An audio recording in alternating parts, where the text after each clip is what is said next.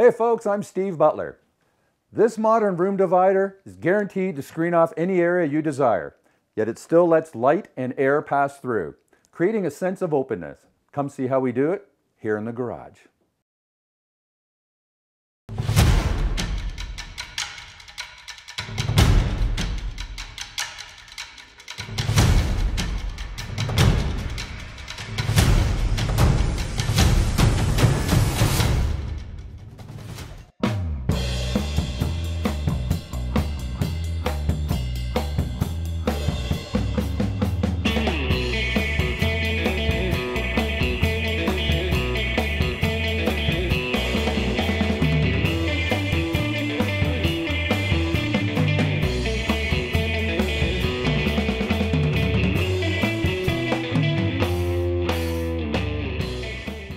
The beauty of today's project is that you can easily modify it to suit your needs. We're using 3/4 inch off-the-shelf pine. You can use any material you prefer. We have 3 panels. Each panel is made up of 2 stiles, 2 rails, and running the length of each panel are these 3/4 inch vertical slats joined together by these 3-inch spacers. And it's all tied together by lap joints, glue, brad nails, and these double action hinges. First thing we need to do is cut our parts to size. I work in a small shop space, so at times I like to cut my pieces down to a more manageable or workable size. In this case, I'm going to cut them at 74 inches, which is the longest piece we need. Now, before we get started, make sure you're wearing hearing protection and safety glasses.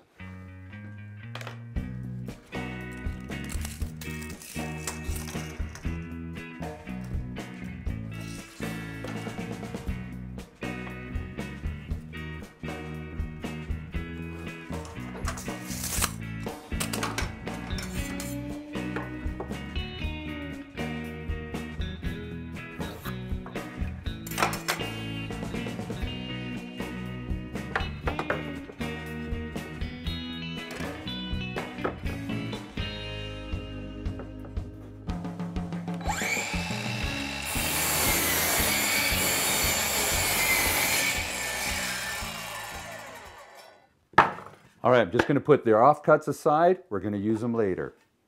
Going to go ahead and do the same thing to the other boards. Yeah, I love the simplicity of this project. I saw it in a book, it seems like 1,000 years ago, and I just thought it'd be a great project for the show. You can change it up if you want. You can add it on. I did 3 panels, which is the minimum you want, so it'll stand properly on the floor. But if you have a larger space, you could add on, make it 5 or 7 panels, whatever you like. Okay, I've set my table saw to 1 3/4 inches wide, and I need to rip 6 pieces, those make up our stiles, to that dimension. Now, you want to set the blade so it's about 1/4 inch above your workpiece, and if you're not sure, you're in doubt, just the thickness of a pencil. Also, the general rule of thumb, if your cut, the distance between the fence and the blade is greater than your fist, your hand, you don't need a push stick. In this case, we need a push stick. I have my safety glasses on, my hearing protection, turn the dust collector on. We're ready to make our cut.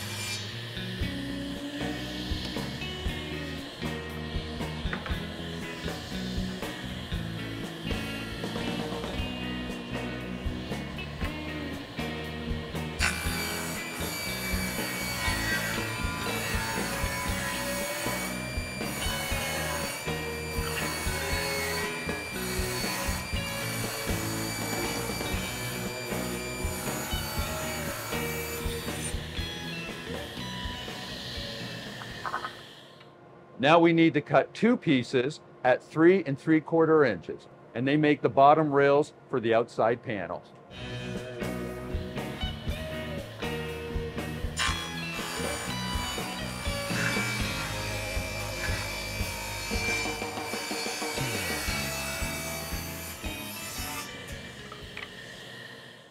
Now we need to cut 18 pieces at 3/4 inch, and those are our vertical slats for the 3 panels. Now I've set my saw fence to 3/4 inch, which is narrower than my fist, so we need to use a push stick. Safety glasses and hearing protection on.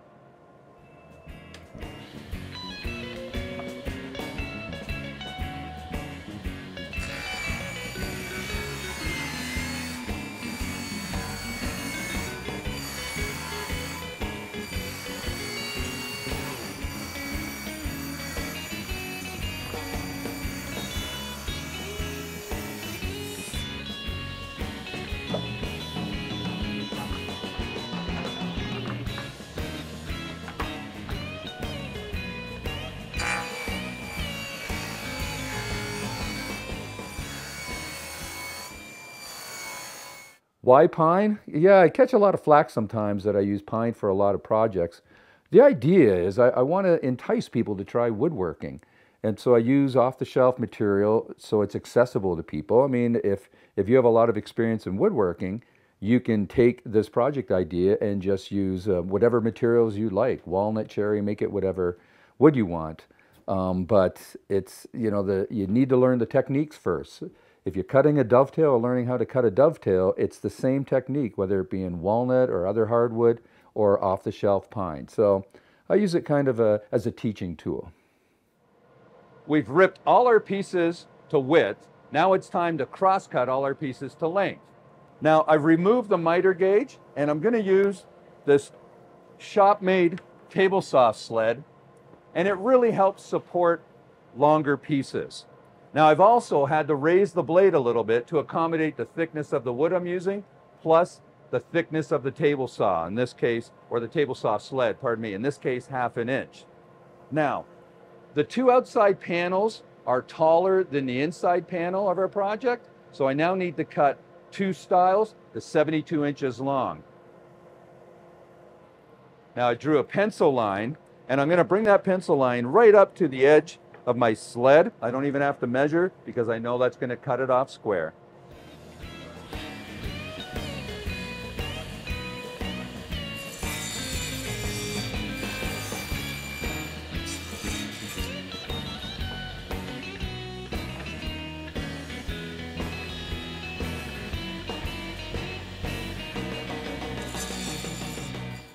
Okay, now I'm just going to go ahead and cut all our rails to 13 3/4 inches long.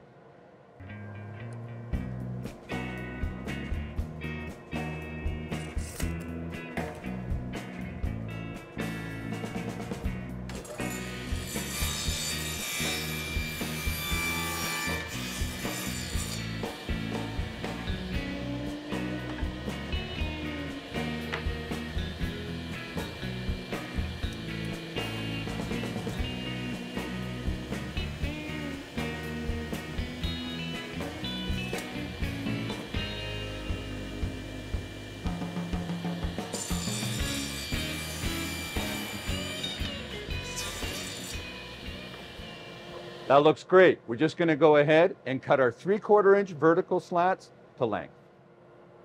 Okay, now we need to cut 18 pieces, our vertical slats, to 68.5 inches. I'm going to measure one, and then I'm going to use that as a template to measure all the others.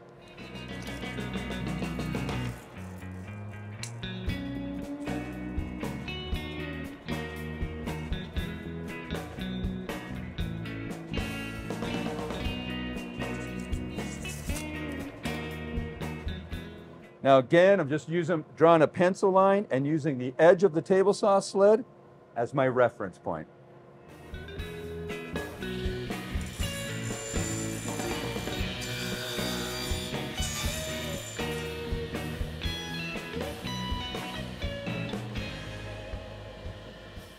We have all our vertical slats cut to length. Now we need to cut 42 3-inch spacer blocks. Now, I'm working in a small shop space. Normally I work on the other side of the table saw, but I'm using my cutoff sled and I'm working on the right side of the table saw. So we need 3 inches as the end product. Our spacer blocks are 3 inches long. Because I'm on this side of the blade, I have to take into consideration that 1/8 inch thickness of the blade. So in this case, I'm using a sample piece as my measure, and it's 3 1/8 inches long. Just gonna flush it up to the end of my 3/4 inch piece.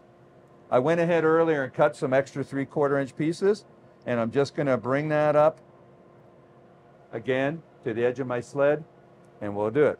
I'm just gonna go ahead and cut 42 of these.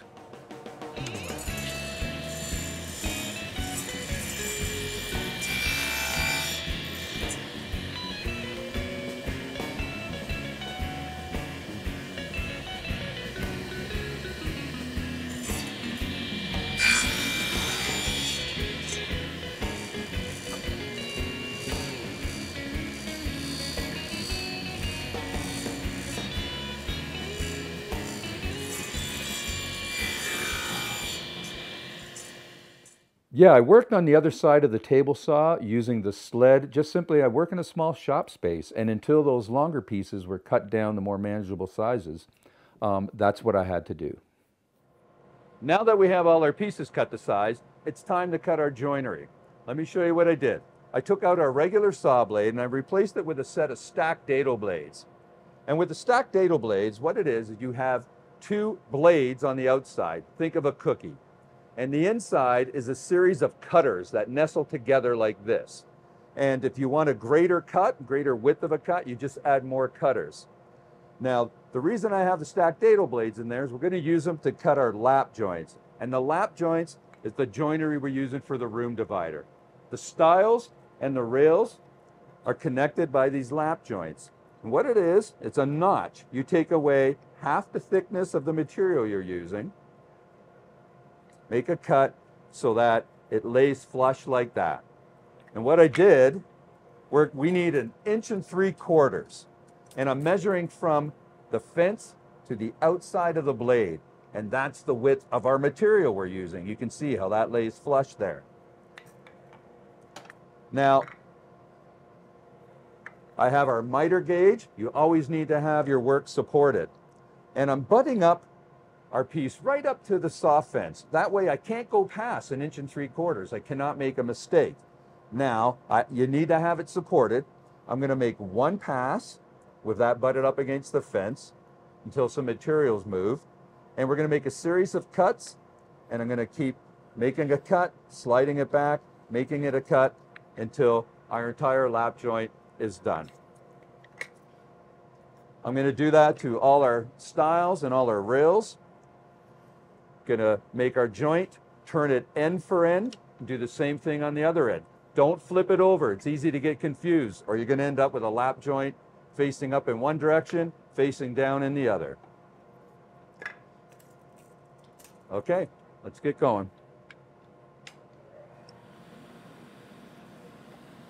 First thing I want to do is make a test cut.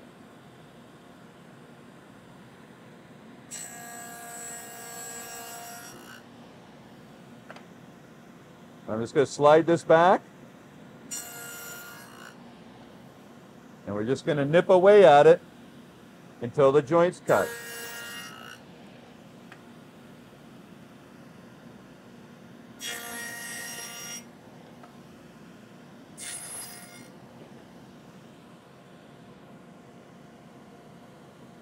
And I'm looking for that to be flush. So in this case, I need to raise the blade a little bit just to take some more wood off.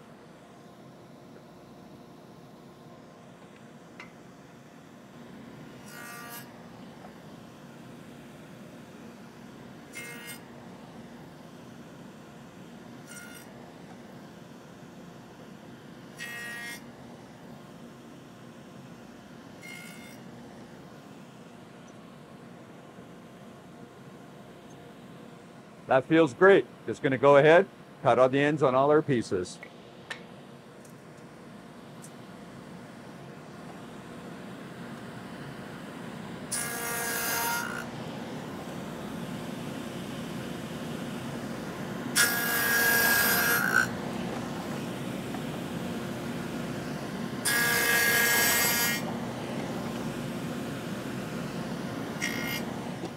If you don't have a set of dado blades, all the joinery could be achieved by doing multiple passes with a single blade on the table saw. Might take you a while, but it can be done.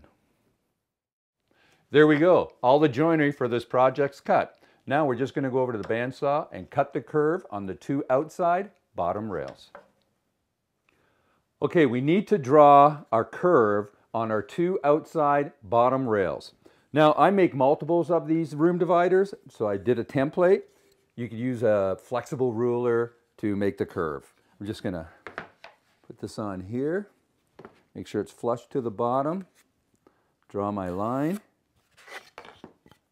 It's easy to get confused, just going to make a mark where I want to cut. Now, if the bandsaw, the same rule applies with the table saw. Why expose more blade than necessary? It's just dangerous. So we want about 1/4 inch or the thickness of a pencil above your workpiece. Always, you start the saw, you wait till it comes to full speed, and then we're going to make our cut.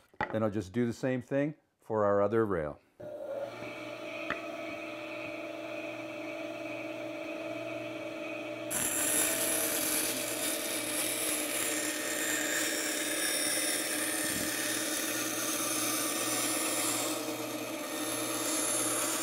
Just take your time, nice and smooth.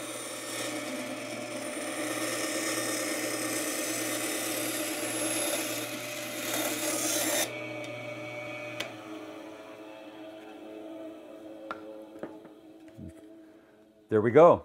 We'll do our other rail and then we'll go over to the drill press and sand that smooth.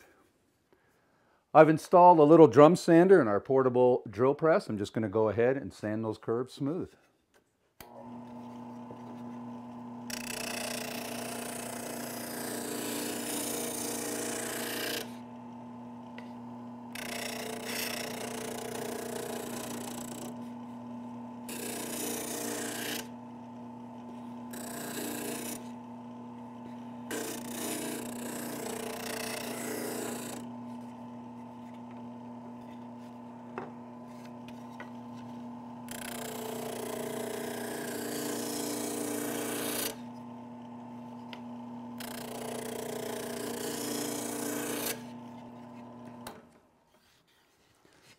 That looks great. All our parts are cut, sanded. We're just going to go ahead and assemble our frames. Let me show you what I did. You don't have to do this, but if you're going to make multiples of this, you might want to. I made a template to help me glue up. There's a lot of small parts with this, and they need to line up precisely. So I went ahead and I cut a piece of plywood, and I made sure it was square. This also helps keep the frame square. And I've located all these spacer blocks where I need them for my dividers. They help me place my 3/4 inch dividers just perfectly in there. You can see how that fits nicely. Also, it helps me locate my 3-inch spacers. Now, first thing I want to do, I want to lay in my stile. Now, I'm only doing one side of the panel first. I'll glue on the other rail. The other stile, after I've glued in all the center pieces, the vertical pieces and the spacers. Just going to put some glue on here. You don't need copious amounts, but you certainly don't want to starve the joint. Another thing I did is I put a coat of lacquer on my template. Before that, I wrote down all the directions, my cutting list. I sprayed it with lacquer and then some wax so the glue doesn't stick. I have a hole in this template. I hang it on the wall. And then I have it when I need it, when I want to make another panel. Or another room divider, pardon me. Okay, I'm just going to lay this out.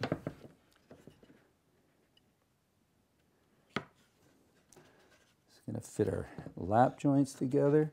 Make sure that's square. Nice. Just going to shoot a brad in to temporarily hold it in place.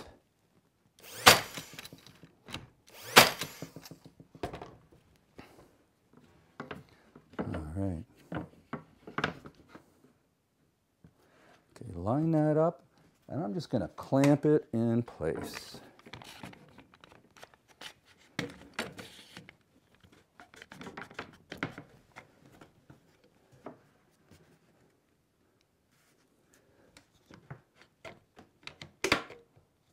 There we go.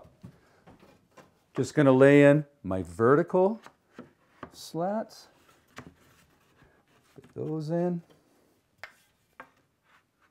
You can see how that fits. That's nice. You want to make sure they're down flush.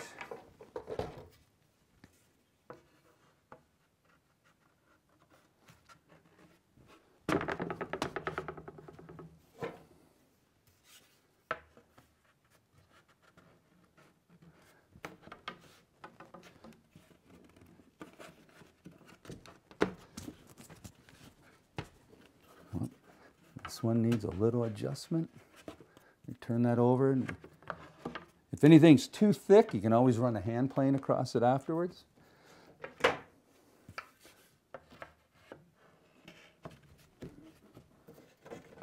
important thing is to make sure your vertical slats are butt up against the rail, or else it'll throw everything off afterwards.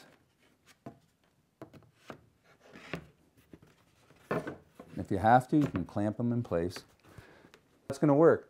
Now I'm just going to glue in our 3-inch spacers. And we're simply using a butt joint or a rub joint.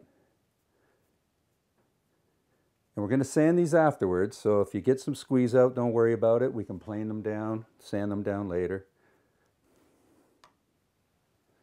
And we're just going to fit these in place.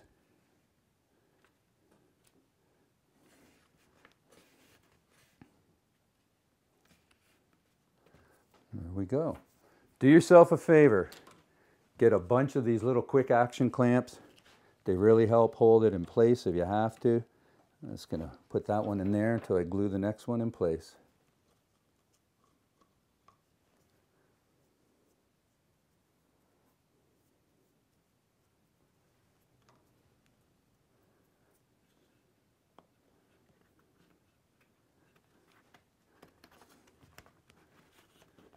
You might have to fudge with these a little. That's why I have my little mallet.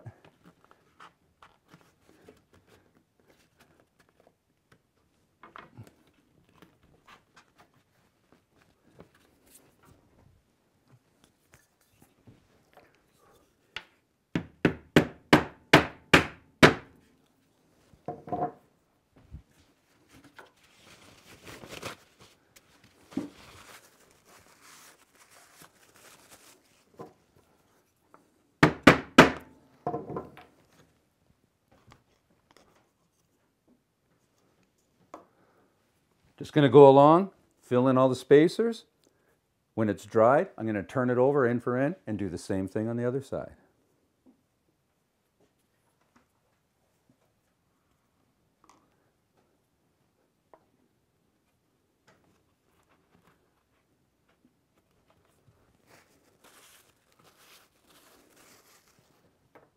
You can see how that's coming together.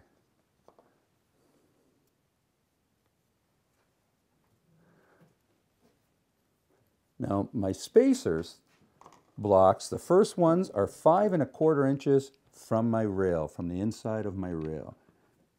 And then I have 1.5 inches space between them where other spacers will go. All right, just want to make sure these are flush. Use a scrap block. Going to put a clamp across here. Now you can see why I left that other style off. You want to make sure though that the clamp doesn't make these buckle up when you apply pressure. You want to keep everything level.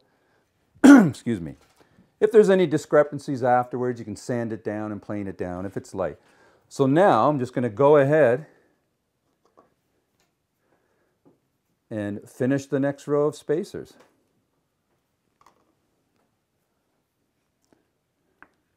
Fit right in there. I'll do the same thing. You can see how that's developing. That in there, in there. We'll go along till that row is complete.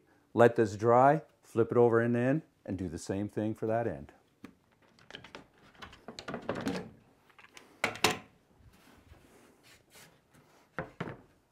That looks great. Let me show you what I did. Both ends are equal spacing. For the center, I just drew a line right down the middle.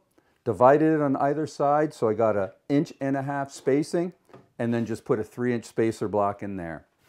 Okay, now I just need to go ahead and glue up the 2 other panels. Yeah, you don't see too many room dividers in use anymore. They don't seem to be as popular. You used to see them all the time. I made one years ago when I was in university, and I had a studio apartment, and it really helped partition or divide up the area. All right, that looks great.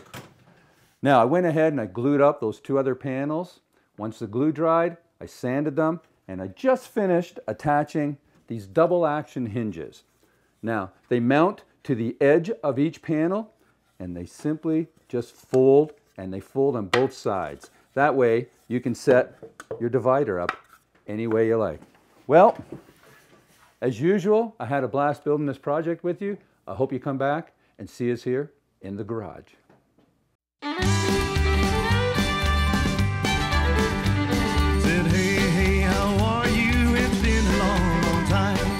Just found your number, thought I'd drop you a line.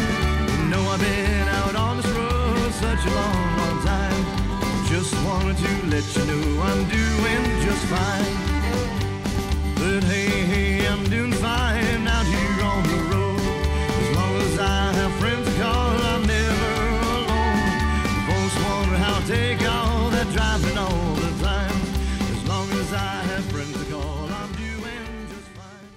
I work in a small shop. No, look at me. I was like, I work in a small shop space. I've set my chop saw up. This is a lot to say. Hold on.